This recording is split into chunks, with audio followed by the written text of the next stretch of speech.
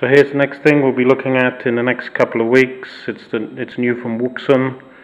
It's the KG-UV920R, the mobile radio that I guess some of you saw when it first started life with the name Anytone on the front. As you see, duplex crossband repeater, so you can go UHF to VHF or VHF to UHF. Twin band simultaneous receive, twin speakers, and you can see quickly what's on the inside of the box. Also has an FM radio from 66 or 65 megahertz to 108. 50 watts VHF, 40 UHF. Various programmable call tones, 2100, 1750, 1450, 1000 you can see. 3-color backlight,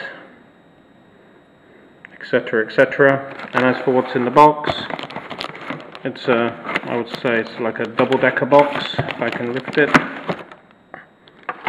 In the bottom you have DTMF mic, power leads, the bracket and holder for the detachable front. On the top, here's the radio. Let's quickly get it out of the box. There we go. It's in the inclined position at the moment, the head, or you can have the inclined. You can have it flat front panel or raised. Warranty seal, so you're not going to go fishing around inside. Antenna socket. Fan, speaker 1, speaker 2.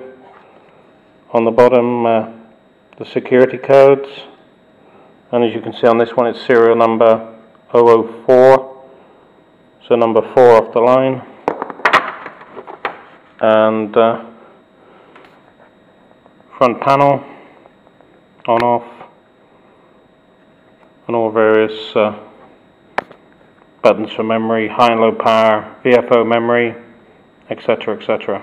So that will be on here soon, so you can just have a little look.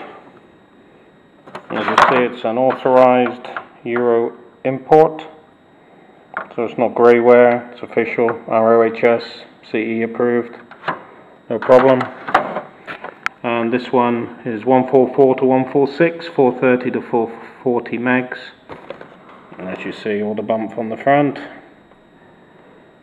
As I say before, serial number 004.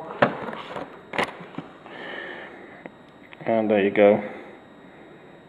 999 channels, CTSS, DCS, crossband repeat, twin band simultaneous receive, dual track, dual speaker, and a hell of a big box. Made by Guangzhou Wouxun, which you can't see I guess because it's a bit too dark. But we'll have this one up and running in a little while and have another video then. So catch you later, have a good weekend, bye for now.